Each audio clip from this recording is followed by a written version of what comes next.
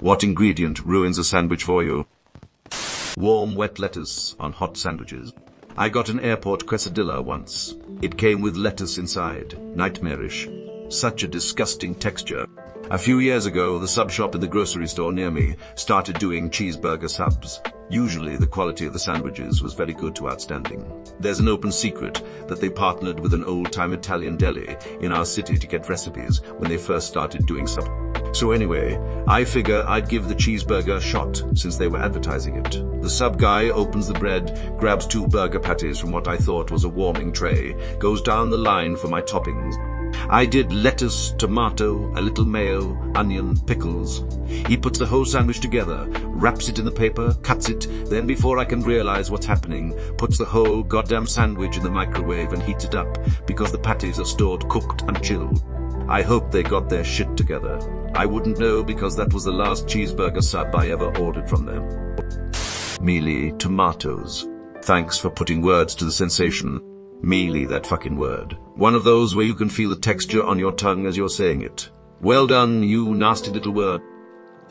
A piece of lettuce that's a little too brown. Or the lettuce piece that's a bit slimy. Sends me right to Gagsville. Or soggy lettuce. Or a piece of lettuce that has the hard, tasteless core part in it. Soft, cheap bread that gets soggy with the slightest bit of moisture. This is the one thing that will make me reject a sandwich with revulsion. A food critic explained it well to me. The bread is the part that you have the most interaction with, so it has to be good. Don't mind soggy bread, but I cannot stand hard bread that scrapes your gums and is more brittle than a cracker.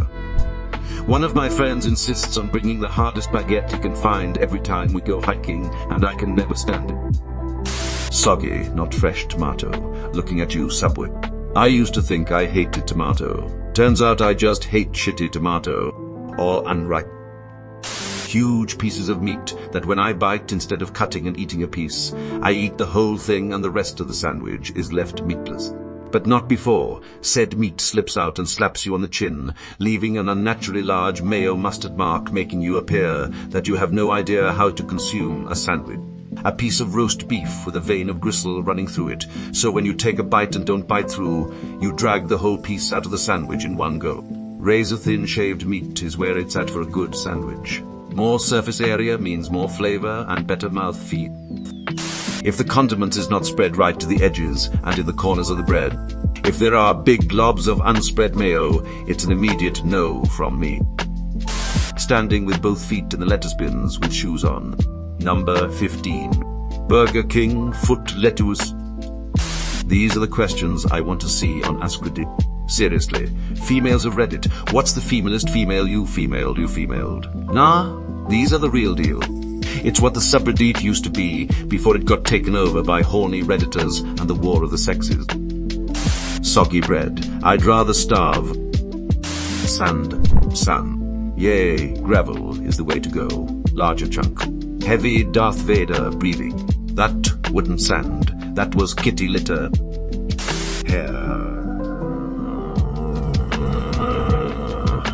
One night my daughter prayed before bed, "Please God, don't let the cookies be hairy or gross." I've never made hairy cookies in my life, goofy kid, but hair will definitely ruin a sandwich, or any food for that matter. Raisins. Old people always trying to sneak raisins into everything, but I've never heard of it in a sandwich. Sounds fucking awful. I like raisins just as much as every 10th person, but on a sandwich. Whoever you know that puts raisins on a sandwich is not normal. If they're making sandwiches out of raisin toast, that's arguably worse.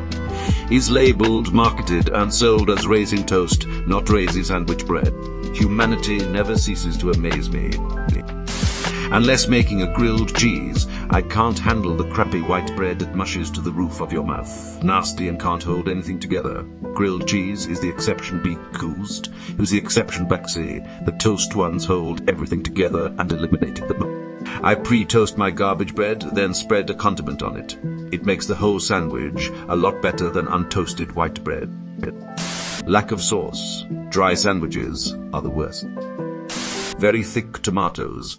Homegrown tomatoes are so good, so much flavor, I can eat them like an apple. Lol. Grocery store ones just taste like water, tap water. Sweet pickles. Dill or nothing.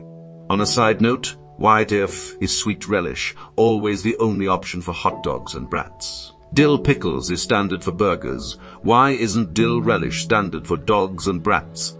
My mom always put those bread and butter pickles on sandwiches. I thought I hated sandwiches until I discovered regular dill pickles. Croissant pickles, baby. Celery. Only heathens add celery to sandwiches. I don't know anyone on the planet who put celery on a sandwich. Lots of us eat it on the side though. Celery is great in tuna salad, but celery on cold cuts. You're right, that's a symptom of a serious mental disorder. Miracle Whip. For years I thought I hated mayonnaise. Turns out I just hate Miracle Whip. Man, all the edible stuff in this thread is what I love about sandwiches. For me, it's if there's way too much meat. When it's like they cut a pound of meat and put in between two pieces of brick with no fixin'. That's not a sandwich to me, that's biting into that big chunk of deli meat. Totally agree. I need a good ratio of all ingredients, not just a flappy pile of loose meat. Too much mayo. I don't like mayo at all, and it seems like people put it on everything these days. American cheese. It's fine on burgers, but for a typical sandwich, no. Get that shit out of there and give me some real fucking cheese. Edit. I didn't expect to get so many responses. Good American cheese exists, but Kraft ain't it. Miracle Whip.